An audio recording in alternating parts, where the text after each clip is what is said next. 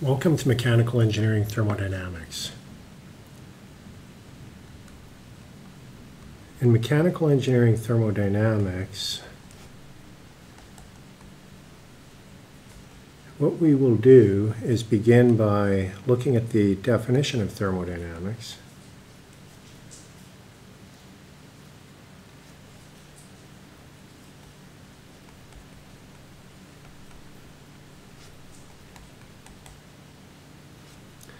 And what we're assuming is that this would be your second course in a thermodynamics curriculum.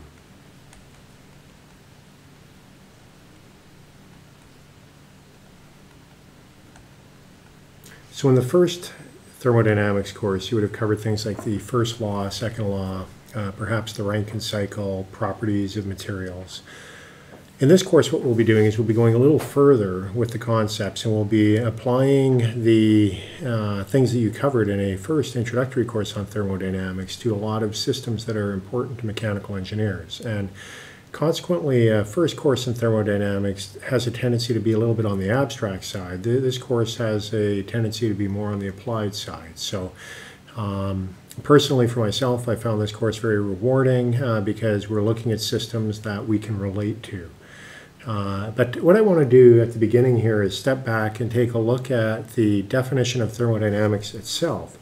So thermodynamics, there are a number of different definitions that you'll find.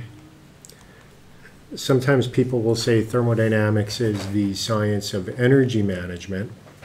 But essentially what we're doing is we're looking at the transformation of energy from one form to another. Remember, energy cannot be created nor destroyed. It is merely transferred from one form to another. And it could be internal energy, it could be potential energy, it could be kinetic energy.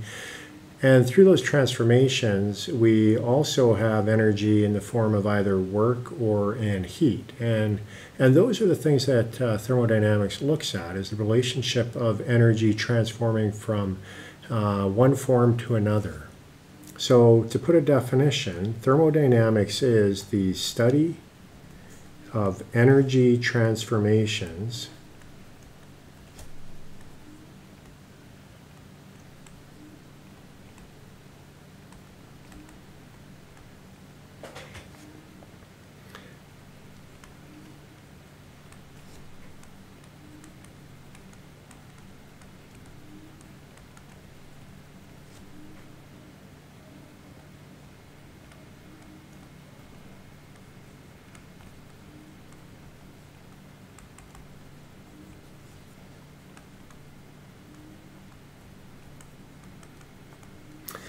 and it's a study of energy transformations and the relationships among the physical properties of substances which are affected by those transformations. Now, quite often those substances in any kind of thermodynamic cycle that a mechanical engineer would be interested in are as referred to as the working fluid.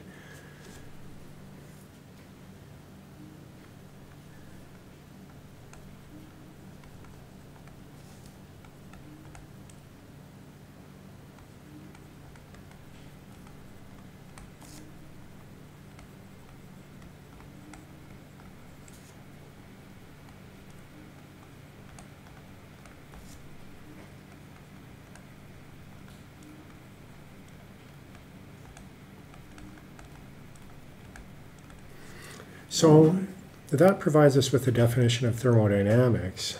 Now, in this course, what we will be doing is we will be applying thermodynamics, as I mentioned, to a wide variety of systems that mechanical engineers may be dealing with. So what you could look at in terms of the areas that mechanical engineer or thermodynamics would be applied, it can be applied to very diverse areas.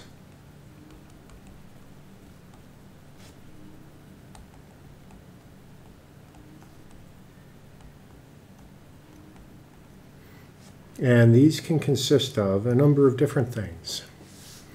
One is power production. Power production is an area that is very important in modern day society. We have power production, which is generating the electricity by which I'm recording this lecture. We have, and that's referred to as being a stationary power production system, because usually I'm recording this from China. And so the power here is probably, my guess would be coming from coal, a coal burning power plant. If I was recording this from northern Germany or Denmark, for example, then perhaps it would be coming from wind energy. So those are referred to as being stationary power production units. And then we also have mobile power producing units. And these are units that, just like it sounds, are mobile. So it could be the engine in a motorbike, the engine on an airplane. It could be the engine in a car. Those are all power producing units that are mobile because they're moving around. So that is one area that you can apply thermodynamics, both stationary. So those are power producing units that are tied to the ground essentially and not moving, and mobile power producing units.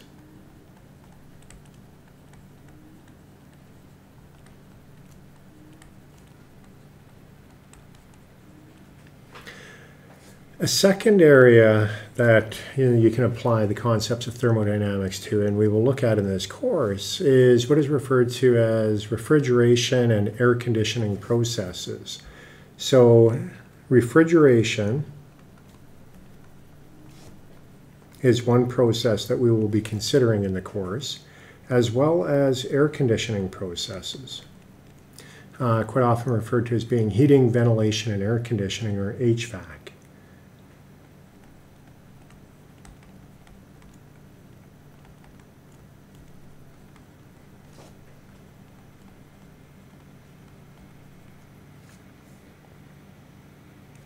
Another area that we can apply thermodynamics to are fluid expanders, and those are quite often referred to as being turbines, and compressors. And actually a pump is a form of a compressor, but it's for a liquid. Traditionally, when we talk about compressors, we're talking about a gas for the fluid that would be going through. Other areas, jet engines and rockets.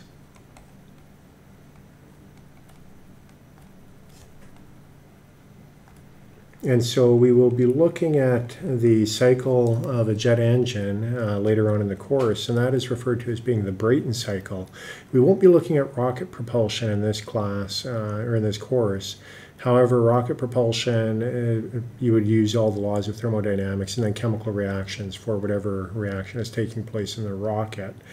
Other areas where you could apply thermodynamics, chemical processing in oil refineries.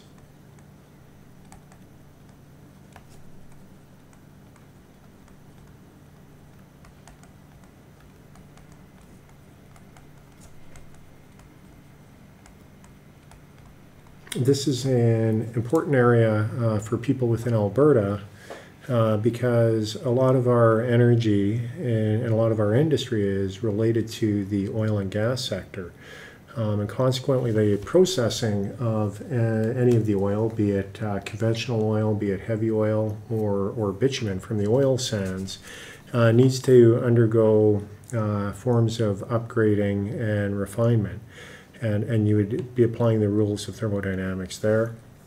Once you have that, let's say you make gasoline, what we often do with gasoline is we burn it. And that is really referred to as being combustion. Combustion is the process.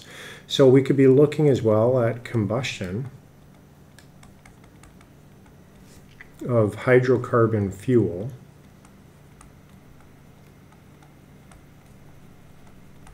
And that is something that we will also be looking at in this class. Later on, we'll be looking at areas, it's referred to as the heat of formation within a chemical reaction. And from there, that's how you can figure out the amount of energy being released through combustion. And there you're converting chemical bonds into thermal energy. And so we'll be looking at that.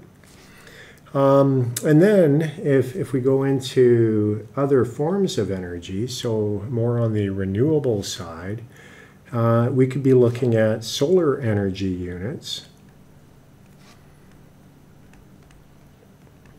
Now, when I'm referring to solar energy here, I'm really referring to solar thermal.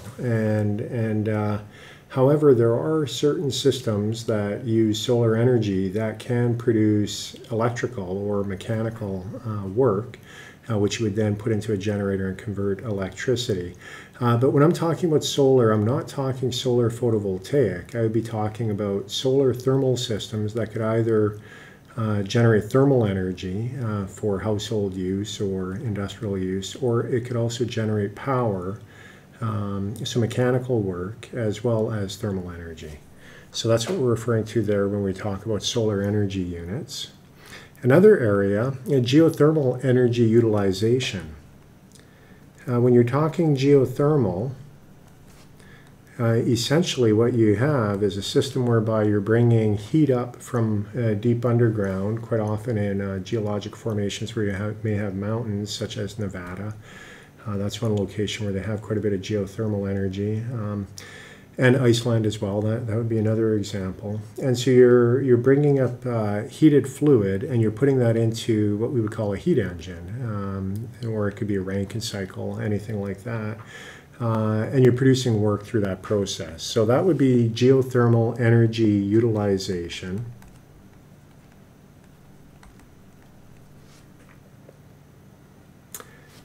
And wind energy. Wind energy is another area.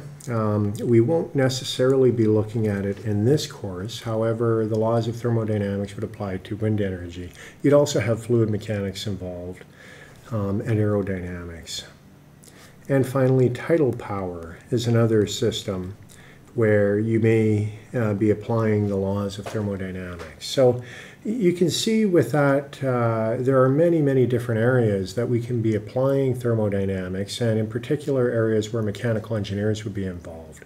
And we will be touching on a number of those areas throughout this course.